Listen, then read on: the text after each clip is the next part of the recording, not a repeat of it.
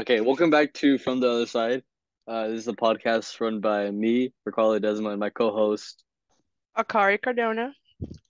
And today's episode, which is called A Closer Look Inside, which it's in this episode we'll be talking about the Mission Inn, Mount Rubidoux, Evergreen Cemetery. What else? Right. That's like Riverside, so I think that's it for Riverside. Anyways, we'll be talking about big attractions of Riverside, like many of the historical like landmarks of Riverside and really where Riverside, like the origins of Riverside started at. If you haven't watched the first episode, I highly recommend that you do. It's amazing. The first episode's called A Look Inside. It's a great episode. I think Kari wanted to say something. I'm not sure. Oh, so like if you're just tuning into this one and haven't watched the other one, what are you doing with your life? You have Oh, no facts, purpose bro. if you don't watch the first episode. Come on. Yeah, you gotta go watch it. If you like, I like if you don't watch the first one, you should stop watching right now. We're talking to you, Miss Perez. I Skip it mean, through the episode. yeah, yeah, skimming through all the episodes. No, we're just kidding, Miss Perez. But going going back to the podcast, we're talking about the origins of Riverside and really where Riverside first started to become the city and popular place it is now. So the first place we'll start with is the Mission Inn, and the Mission Inn was first. Uh, it was first a Mission Inn hotel and spa began as a quaint adult boarding house in 1876, becoming a full-service hotel in the early 1900s. Opened by Frank Miller, which was actually one of the first founders of Riverside, it expanded in 1903 with over 200 guest rooms and an addition of the Mission Wing, built-in Mission Revival system style, while incorporating architectural features from more than 20 different California missions. Three more wings materialized as demand grew, and eventually, pretty much, they just kept growing as the Spanish Wing and the Rotunda Wing were completed in 1931. Miller filled the hotel with valuable items from across the globe, including artwork, furniture, and religious relics. And if you actually been to the Mission Hotel, the main hallway, like the I guess the service area where you like book rooms and all that, there's you can see some of these items. Like you can see like the original Riverside Bell or like two Riverside Bells that were first made for I think one of them was for an athlete who won an award, and then the second one it was just like the first Riverside Bell ever, I think. But those are the first two you can see. Were you saying it, Oh, I said, wasn't there a chair in between the bells? Oh, yeah. I think there was a chair, but I don't know what kind of I forgot what. significance the chair Yeah. played. But pretty much, Frank Miller, he was one of the original founders of Riverside and or one of the original leaders of Riverside. And because he was such a prominent figure and Riverside was becoming so popular, many U.S. presidents and celebrities had come and visit the Mission Inn. And some of the U.S. presidents were Theodore Roosevelt, Nixon, and Reagan. And those are presidents are, I mean, well known as. I mean, it's kind of like obvious, but the U.S. presidents, like I think everyone should know them from a push, Carter. But Oops. but they're sorry, they're also visited by many social leaders such as Booker T. Washington, Amelia Earhart, and even Albert Einstein, which I'm kind of finding hard to believe because I didn't know Albert Einstein was like 1900s, 19200s pretty much, but I don't know. That was a fact that surprised me. I didn't know that Albert Einstein visited this place. And even my Like, favorite YouTubers went and stayed there for the night. yeah, actually, many YouTubers come when they come visit Riverside because it's right next to LA. They usually stay at the Mission Inn Hotel. It's a very popular spot and a Yep. very nice area too. Yeah, like the Mission Inn, like it was built like really beautifully, like the towers and like the architecture and all that. It was really beautiful. Yeah, when we walked in, there's like a lot of old relics. Like I said, I think the main entrance has two cannons. I don't know the history behind the cannons, but it's just cannons and that's sick. Imagine seeing a cannon when you walk in, dude. Who wouldn't want to see a cannon when you walk in? Sorry. And Actually, there used to be a bird cage. Like, apparently, Frank Miller used to have two birds, or was a fan of like the giant parrots. What are they called? Parakeets? The parakeets, I think. No, aren't they the small ones? Yeah. The big colorful parrots, like the Rio parrots. But he there's a cage like right at the entrance where they used to hold one of them, but it's gone now because of COVID, I guess. Maybe he sadly passed away, but I don't know. It was a cool fact that I remember as a kid. But sadly, we did not get to, I guess, really explore like the whole hotel because it did cost money to enter the rooms and hallways, and we were only teenage students who are doing this for a project, and we're not going to pay $200 to book a room. But but I mean, again, with history comes many stories, and with many stories usually comes hauntings. And one of the big hauntings with the Mission Inn Hotel is one of the main spiral staircases that they have. Many people do commit suicide on those staircases. They just jump to their death. Yeah, And I think, yeah, it's a spiral staircase. And usually when it's like staircases like those, it becomes like portals for yeah, like ghosts and stuff to be there. Yeah. yeah. There has been sightings and hearings of people in the hallways, or just like shadows in the hallways when you think you're seemingly alone, and suddenly someone's behind you something, and then you turn around, no one's there. Like there have been many reportings. It's actually kind of scary how many reportings because like I understand that it's a big like it's a popular area, but I feel like many people wouldn't like really follow that kind of wouldn't follow that what's the word? Oh, I can't remember the word, but they just wouldn't follow that social expectation. And what was I gonna say? Oh, the tunnels. Apparently, there's a one large tunnel from the mission into Mount Rubidoux, which would Yeah. be our next topic on this episode, Mount Rubidoux, which connects from the mission in. It's- Also to add to the hauntings part, apparently when they were first building the Mission Inn Hotel, um, the Frank Miller's daughter, or yeah, her daughter, well, the daughter's name was Alice Hutchings, and she ended up dying. Like she was like a very like little girl. And from what I remember from a video, I think she got like uh I think she went in a tunnel or in a well or something. She like for sure, oh, it was construction and she died, I think from uh yeah, I think getting stuck there. Yeah, that actually sucks. Yeah. I'm starting to see a repeating pattern of little girls Like dying, little, and then yeah, little it's girls in haunting. like old looking houses and stuff. Yeah. Yeah, when we did visit the Mission Inn, it was like really bust like it was alive. There's a lot of people there, so we didn't experience any hauntings. But you could definitely feel like the energy of like the Mission Inn being old. There's a lot of like service areas where there's like stairs that you couldn't go up to, but like you can tell that it was old and creepy because like even though right next to it there's like areas of people eating and talking and like it was alive, the moment you look to those stairs, immediately that entire feeling goes away and like it's like, oh, like that leads to somewhere a little more quieter and empty. And there's this one room. It was the Spanish traditional Spanish art work hall. Like, I forgot what it was called. Do you remember that, Corey? Yeah. We went. It was with Matthew. Oh yeah, also Yeah. Matthew was there too with us. But We dragged him um, as always. it's we went to that hall and we opened the door and nobody was in there. So we automatically assumed that we weren't allowed in there.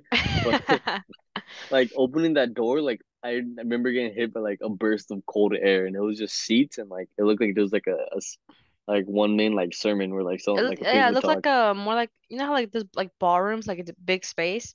It was Yeah, just that, but with like fancy tables and chairs. yeah, it was pretty big, and we didn't want to get in trouble and find out how Yeah. big it was or how scary it was. Yeah. But I mean, overall, the area was nice. People were taking wedding photos right outside, and some of the oh, there's gift shops around it too, and a lot of the gift shops like you can like the gift shops told the story of the mission in as well, just with like a bunch of old items there, like dolls, like ceramics, like or in the pots and teacups. There's a lot of those. We actually found a little section full of knives, but I don't know how related that is to the whole thing. Weapons. Crazy. Weapons cause violence. That's it. That's it, guys. That's our podcast right there. We'll see you on the next episode, and goodbye.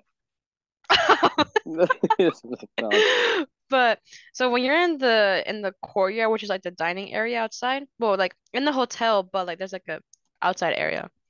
There's a certain spot where so from the courtyard, there's an area where you stand, and there's a spot like a corner where there's like not like a tower, but also from a YouTube video that I saw, there was like someone standing there, but it was most likely a mannequin of the owner.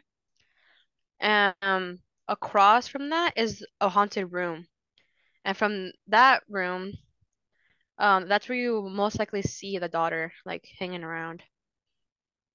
yeah, she apparently haunts that little area, Yep. and sometimes you can hear her walking around. There've been sightings of people like seeing her and like talking to her, asking her like, "Oh, where are your parents?" Or like where like are you supposed to be here? And she usually doesn't say anything, but then like moments later, like any ghost, like they turn around for a second, they come back and she's gone, like not a trace left Gone at with the all, Wind. gone with the wind, literally. Yep. And speaking of the wind, So I Mount don't know how to, Rubidoux, I don't know how it connects to Mount Riverville, but it was pretty windy when we went up there. that's true actually. Um, Worst adventure of my life. I was dying heading up there, Okay, so that was already a wait, haunted. I almost wait, became one of the ghosts up there. it's yes, Kari almost became one of the lost spirits that supposedly No, rumorly, the one that goes missing on the mountain. I almost became one of those. yeah, she almost became one with the mountain. But yeah. Yeah. So the history of Mount Rubidoux. Okay, sorry for that, but back to Mount Rubidoux. First, we're gonna start talking about Frank A. Miller, who's actually mentioned a lot because he was again a leader of one of the Mount. I mean, not Mount Rubidoux, one of Riverside's first leaders, and was very prominent in the beginnings of Riverside and everything surrounding it. So Yes. Frank A. Miller, born 1858, died 1935. Frank Augustus Miller's family moved from Riverside in 1874, where his father worked as a surveyor and engineer. The family built and ran a boarding house in downtown Riverside, which Miller later purchased from his father. Inspired by the Mission Revival, Miller added wings and features that ultimately transformed into the Mission Inn Hotel. He also managed the Loring Opera House. Miller is one of Riverside's strongest promoters and steadfast civic leader. So Miller plays a very large role in the history of everything we're talking about. We have him to thank for pretty much Riverside, and so just take a moment to say thank you, Miller, for giving us a good Thank podcast. you. Thank Thank you, you. We should have contacted him. dude. We should have. Okay, so this is gonna be talked about later, but he was buried at the Evergreen Cemetery, but Yes, that's him for and a his later topic. daughter, both. Yeah. So going back to Mount Rubidoux, Mount Rubidoux's beginning started in 1906. The Huntington Park Association was incorporated by Frank Miller, a recurring name, and Henry E. Huntington, with the intention of building a park at the peak of Mount Rubidoux that would draw people to purchase the lots in the planned subdivision below. And it's pretty much a list of monuments, and that's where they got the idea for the cross that they put at the very peak of the tower, or the not tower, the mountain. Um, Miller had recently purchased 10 Stearns motor cars for local motor touring, and the peak offered an impressive view. Begging for a road to reach it, in February 1907, the road was dedicated on Washington's birthday, and the U.S. flag raised at its peak. With Miller as a guide, Rideau became a destination for some of the most celebrated people of the time. And because of all this, Mount Rideau became very popular as I guess just as a tourist attraction. Like people just enjoyed going to Mount Rubidoux.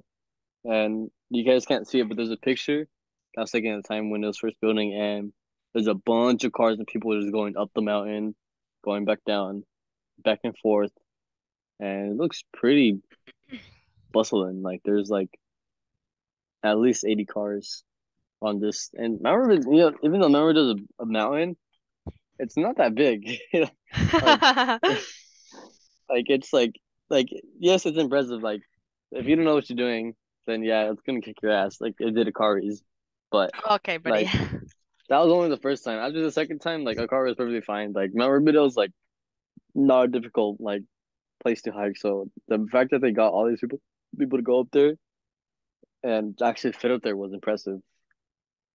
But um, going back to the history of Mount Rubidoux, we're gonna start talking about more about the paranormal.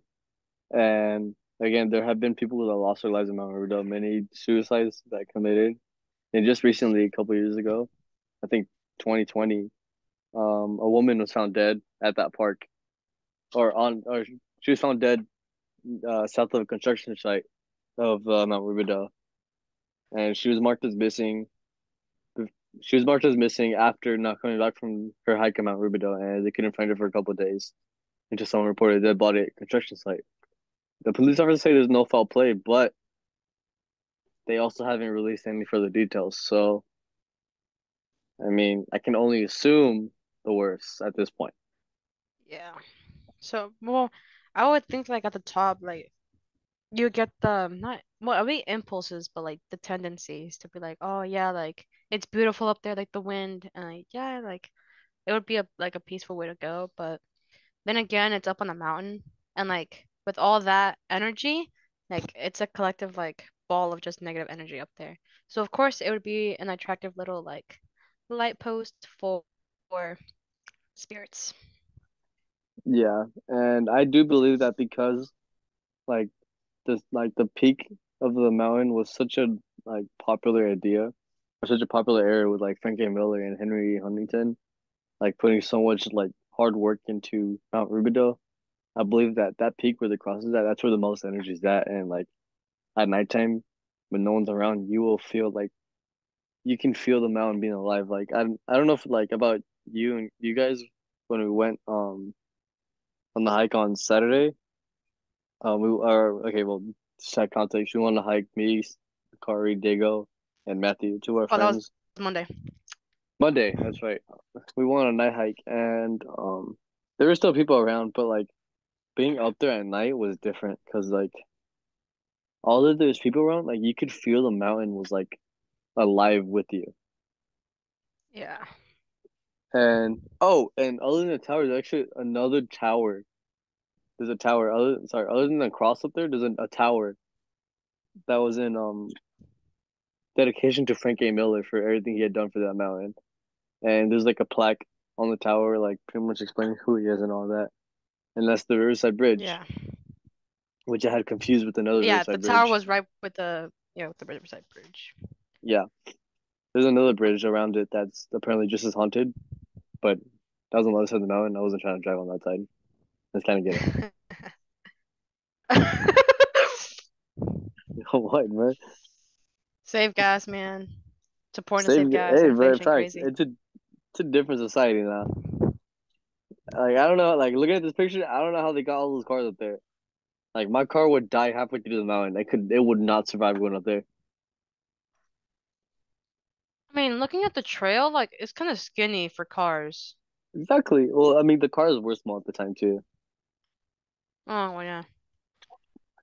But then Again, back then, different it'd be like little, times. like those, like carts now.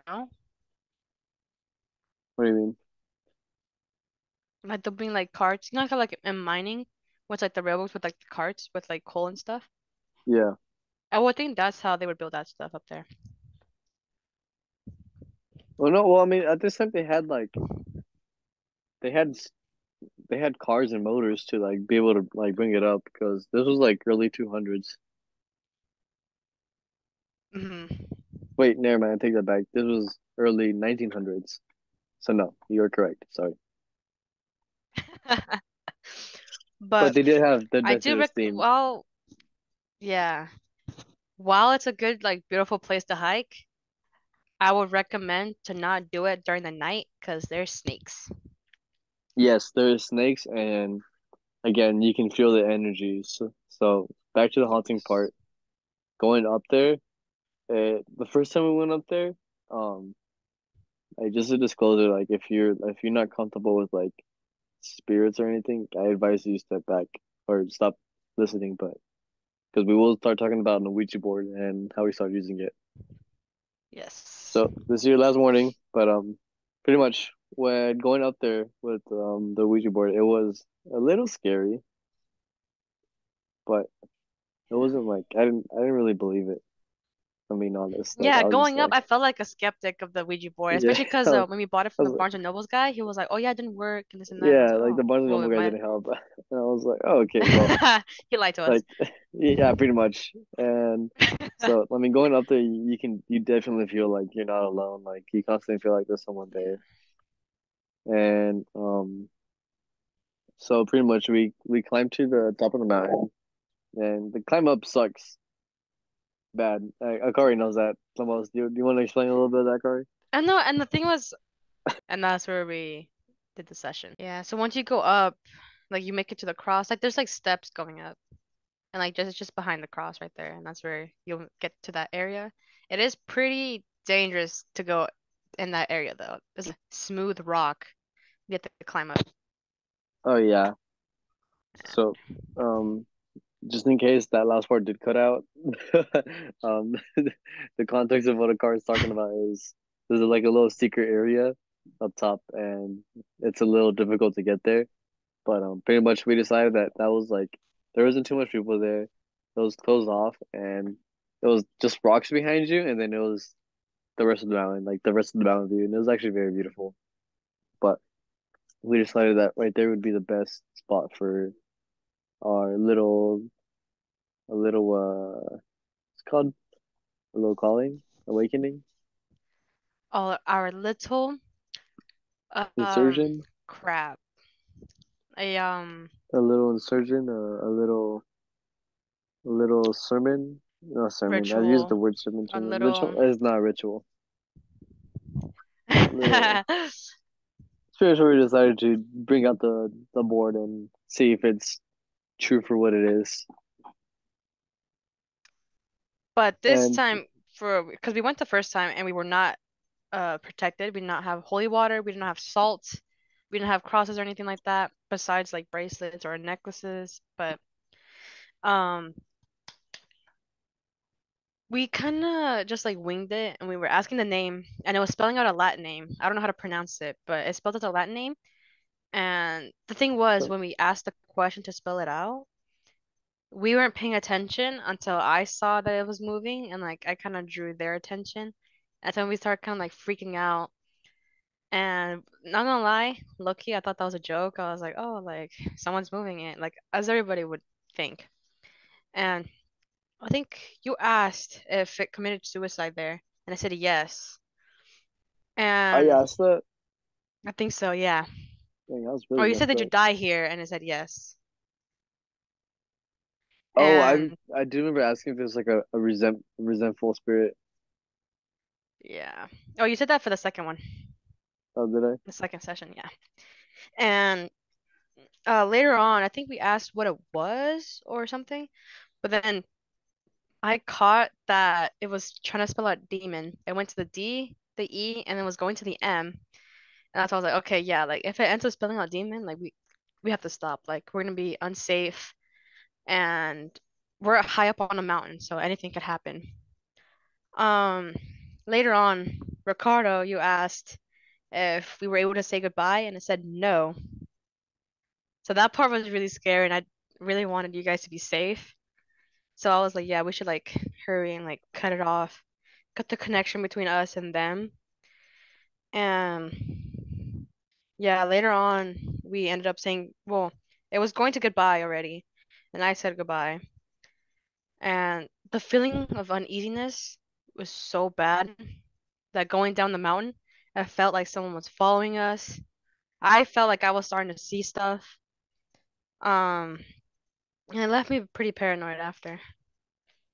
Yeah, and so we actually went with our friend Matthew again. We took him for like a majority of all the trips, except for the last one. But um he went with us and he did for a little bit, me and Akari both thought that he was messing with us and that like it was like, oh, like he's moving it. But I think there's a point we were playing on an uneven surface and there's a point of a time where like it like moved over and the three of us because it was like an uneven surface, three of us like all our fingers let go for like a split second and like it kept moving and I don't know what I want to like believe of it. Like I still want to think that someone was moving it, but at the same time like I didn't really I didn't really feel the uneven uneasiness of someone watching us going back down the mountain. Going back down the mountain, I felt fine, I guess.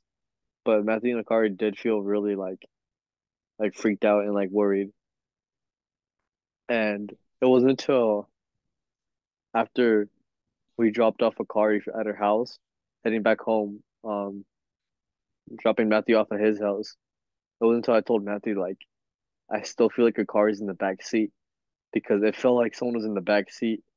Like it's so hard to explain, like because like Akari wasn't talking, but it still felt like someone was in Akari's spot in the back seat. Like there was times where like I wanted to turn around because I felt someone's gaze on me, and like I don't know, like I felt that because like I thought it was my own fault because like my own like head playing tricks on me because the car had just gone out of the car, but it wasn't until like halfway through the ride when I said that Matthew was like, "So you've been feeling that too?" And I was like, "What?"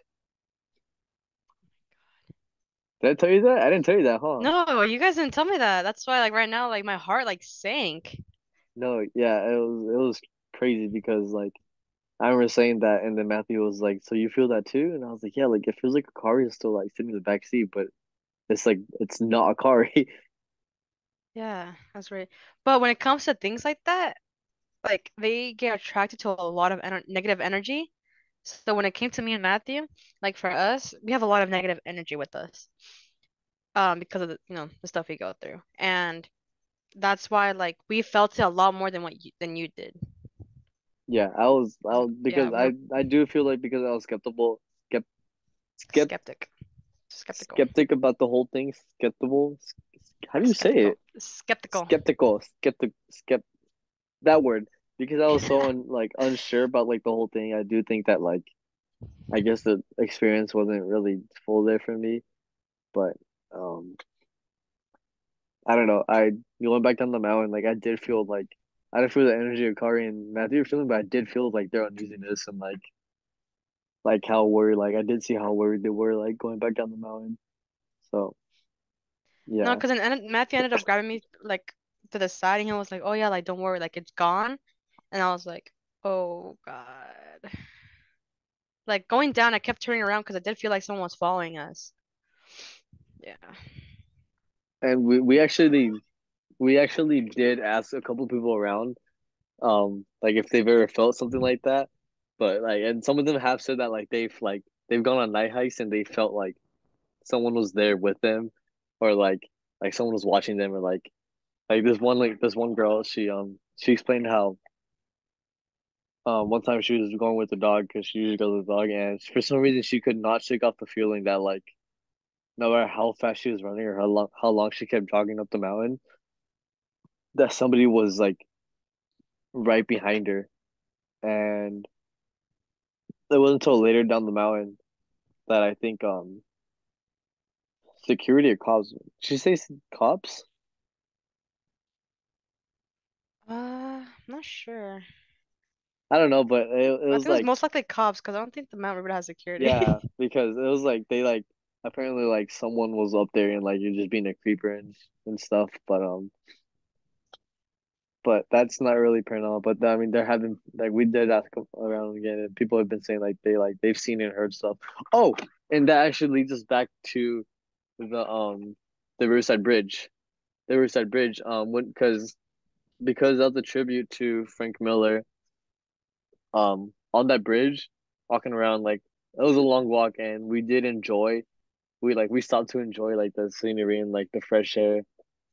And while we were talking, like I'm not gonna lie, we were talking about like weird stuff. Like halfway, I don't even know what we were talking about, but I started barking halfway through, and we heard footsteps.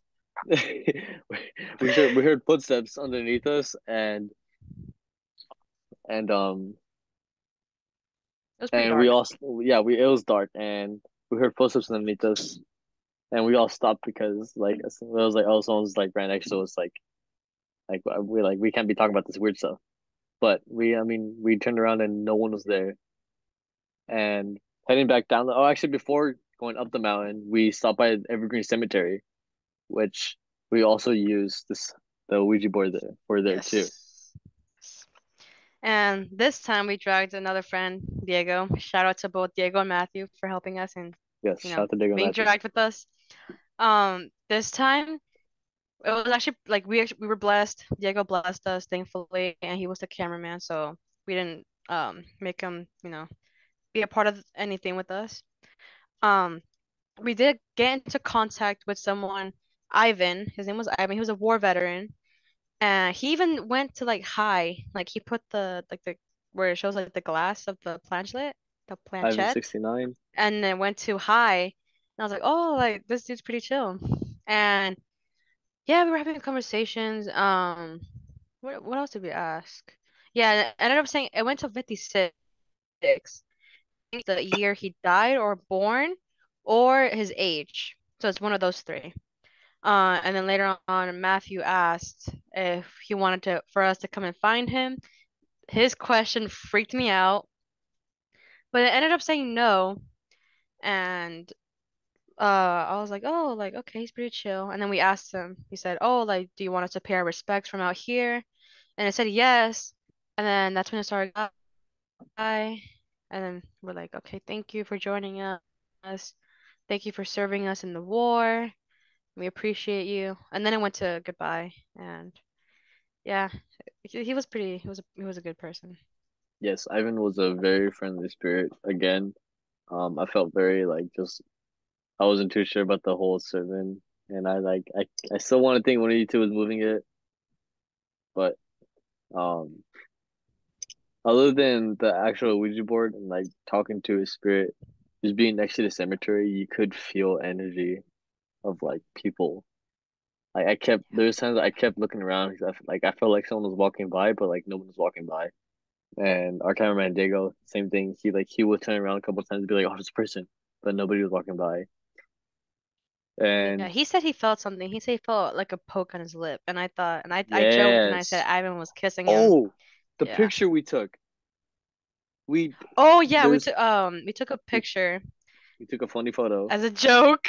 It was a Yeah, joke. Yes. yeah. And at the bottom left of the picture, like it looks corrupted. It looks like there's like a bubble of like red around it. So It that was picture was pretty yeah. It questionable. was very like it looked corrupted almost. Like it was like a very disoriented video. Like it was a Yes. picture of me and Diego, and you could barely make out my face, and I think Diego's face as well. Like you could like it was just our faces. Like Yeah, everything else in the 'cause we background was took completely three fine. pictures. Yeah, it was three pictures, and that picture was the only picture that turned out like that. And So, and it's yeah. scary because it was only our faces, and everything else in the background was completely fine. It was unharmed, and it was left Yeah. untouched. And at that cemetery, Frank A. Miller and his daughter were actually buried there. So we were going to go inside the cemetery, but we all decided that it'd be pretty rude if we went in there with an Ouija board or after using a Ouija board And and just and unannounced and ask just kind of questions, walked yeah. around. Yeah. We didn't want to attract Yeah. any bad or negative I energy. kind of did wish that I would have brought flowers to pay respects and to thank them, 'cause Riverside wouldn't be Riverside if it wasn't for them. Yeah, no, definitely. We should go back next time and then ask them. But Yes. And actually, I'll uh bring flowers. yeah, that closes up the last episode. Um if you enjoyed this episode, we have one more episode going on. The this episode is Details the details inside. inside. Yes, of course. Go check that episode out. And that one would be covering the Queen Mary, which is a very popular ghost ship Yes. in LA. And so with less than a minute left, and I You believe like should, 20 tune seconds. in. Yes, tune in and watch it. Thank you for listening, and I hope you enjoy it. Bye. Guess.